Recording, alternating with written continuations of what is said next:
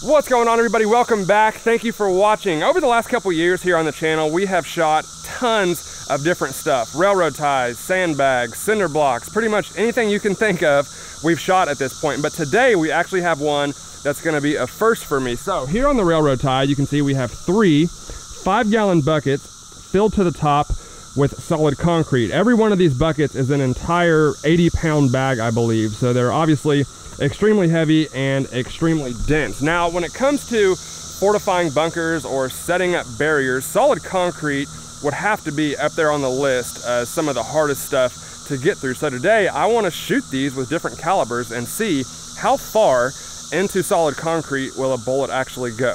Let's do it. So for those of you that have never shot cinder blocks or concrete, definitely don't do it too close because stuff will come back at you, which is why we're standing back quite a bit for this one. So first up, we have the 9mm, and we're shooting it out of my brand new Canik TP9 SFX. It's like my new little race gun. This thing is sweet. So we've got 4 buckets total. We'll see what these bullets do and then switch them out as we need to. 9mm.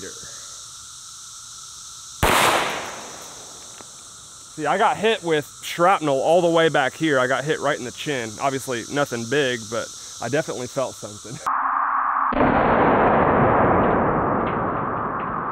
So I have a little wire that we can use on some of the bigger calibers if we need to see how far in the bullet actually went. But for the 9mm here, you can see that it just probably went 2 inches into that concrete, made a decent little hole, but really barely scratched the surface. So after this, we'll probably step back a little bit further for the rifles and stuff. But next up, we have the 10mm Glock 20, and we're actually gonna shoot the Underwood Extreme Penetrator out of this one. This is one of the hardest 10mm bullets to stop, so this should be quite a bit more impressive than our 9mm. Let's see.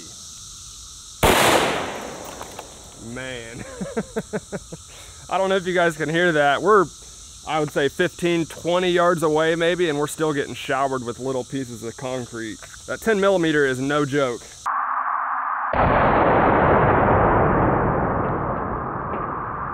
So I would love it if we could find some of these bullets, but I highly doubt we're gonna be able to. But you can see where our 10mm hit, right there to the left of the 9mm, and it's definitely deeper. I would say probably an inch deeper than our 9mm, maybe 2.5, 3 inches tops into that concrete. So really not that big of a difference. You can see all the shrapnel from the concrete laying here on the railroad tie, but really not the big difference that I was expecting. All right, so this is about as far back as I can get on this range, and we're gonna move on from the pistols because obviously they're not doing too much. So next up, we have the AR-15 shooting the 5.56. We're actually gonna start with the 5.56 tracer, and then we'll do a 5.56 green tip steel core penetrator and see what the difference is.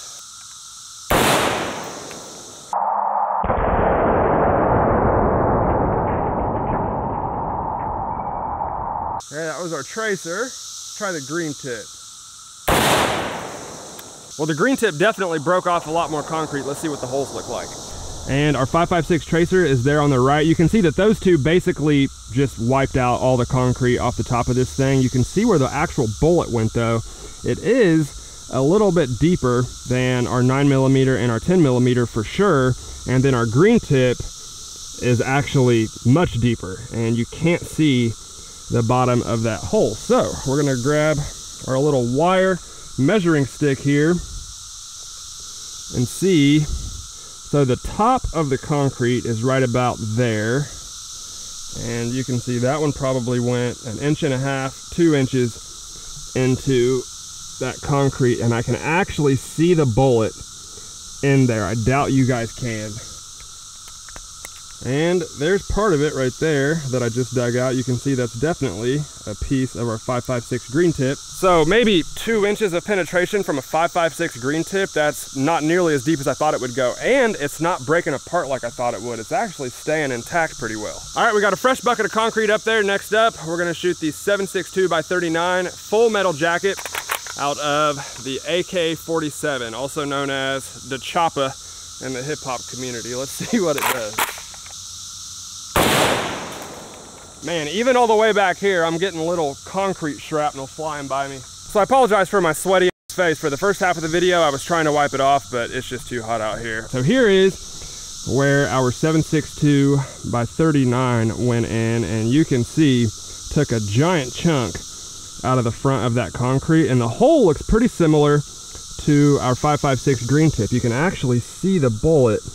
Whoa, my camera's focusing right on it too. You can see that 7.62 by 39 at the bottom of that hole. Definitely still intact. Let's go ahead and grab our little measuring stick here. Again, the bullet is stuck in there, so, you know, add however much you think that is. But yeah, I would say that's probably 1.5 inches from the surface of the concrete. So very similar to our 5.56 green tip. Interesting. Man, even the 7.62 by 39 is only going 1 or 2 inches into that concrete. All right, next up, we have the 308 out of my newest rifle, the Savage Axis 308. This is a caliber that I've been wanting for a really long time, so I'm excited to see what she does.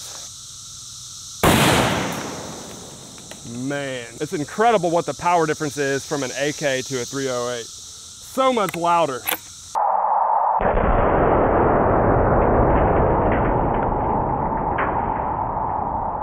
Oh yeah, now that's what I'm talking about. So there is the impact from our 308 just to the right of the 7.62. So it looks like the 308 might have went a little bit deeper, but what's really obvious is the amount of destruction that it did around the bullet impact. Where the 7.62 and the other rifle calibers just kind of went straight in and made a little hole, the 308 just literally blew out that entire area and penetrated as deep, if not a little bit deeper. So let's go ahead and grab our measuring stick. This one's going to be kind of tough just because it blew out so much surface area, but I would say about right there. So that is actually a little bit deeper than the 7.62 or the 5.56. Not by much, but definitely a little bit deeper. So out of our rifle calibers, the 308 did penetrate the deepest, and that is why I wanted that gun. Man, it's videos like this where I really want a 50 BMG, because it would be so awesome to just blow straight through one of those buckets with the 50 cal, but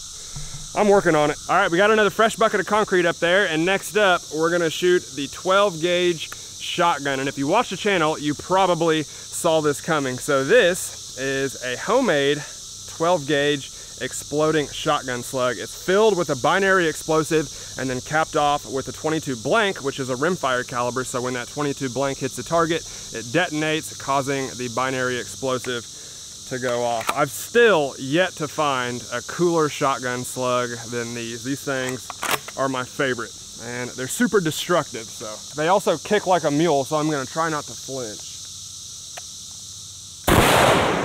Oh my gosh.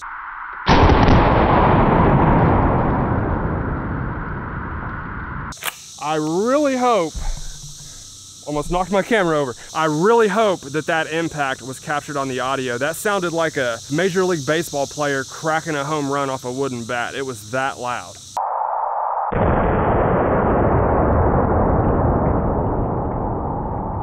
That was one of the most incredible sounds that I've ever heard, and this is about what I expected from it, honestly. So you can see where it impacted that bucket of concrete, and there's actually burn marks all the way around that hole where that slug blew that concrete out of there. But the actual hole itself is not very deep at all. I mean, that's probably even shallower than our 9mm and the guns that we shot in the very beginning. So it smacked the crap out of it and even put some burn marks on that concrete, but did not penetrate nearly as far as the others. It's just not going fast enough, and it's not designed to penetrate like the rifles are. But man, that was cool. So although I'm not looking forward to cleaning up this mess, I'm gonna go ahead and do this for you guys, because obviously one concern when using concrete or cinder blocks or something like that for a barrier is that over time bullets will chew at it and eventually get through. So we're gonna use the chopper for this one, and I've got, I think, 19 rounds of 7.62 by 39 in here.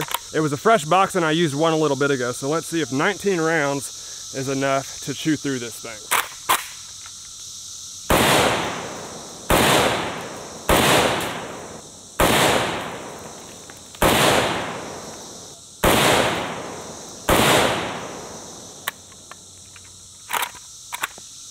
That was interesting. Had a light primer strike.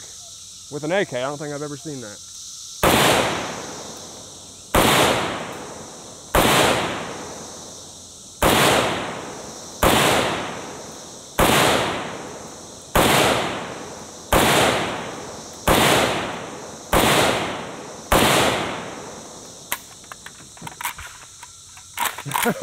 And on the last round, it fell off our railroad tie. Let's go check it out. After the first couple shots, I couldn't see. I was literally trying to shoot through the cloud of smoke and dust. That's why I kept lifting my head up in between those shots. But let's go ahead and take a look at this. So we did not get all the way through. At least it doesn't look like it.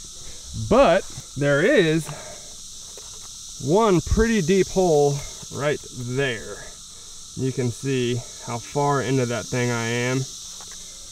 Pull it out, I would say that's probably 7, maybe 6 or 7 inches. So a little bit more than halfway through, but you can see on the bottom of it, there are no exit holes. And even 19 rounds of 7.62 by 39 was not enough to get through that thing. But man, it chewed it up pretty good. All right, everybody. Well, I would imagine that maybe 2 magazines from an AK-47 would probably be enough to get through that. But as you saw, an exploding shotgun slug and 19 rounds of 7.62 was only enough to get about halfway into that thing, which is pretty impressive, I gotta say. So I'm dying of a heat stroke, if you guys can't tell. I'm gonna go ahead and wrap this video up right here. I wish that I had calibers like a 50 BMG or a 338 Lapua, stuff like that, some bigger, more powerful rifles, but we're working on it. We will get those, and when we do, we'll revisit a lot of these experiments, and I'm looking forward to it. So hope you guys enjoyed the video. Let me know what you think in the comments down below. If you liked it, as always, guys, please hit that like button for me. I'd really appreciate it. Thank you all for watching, and I'll see you next time.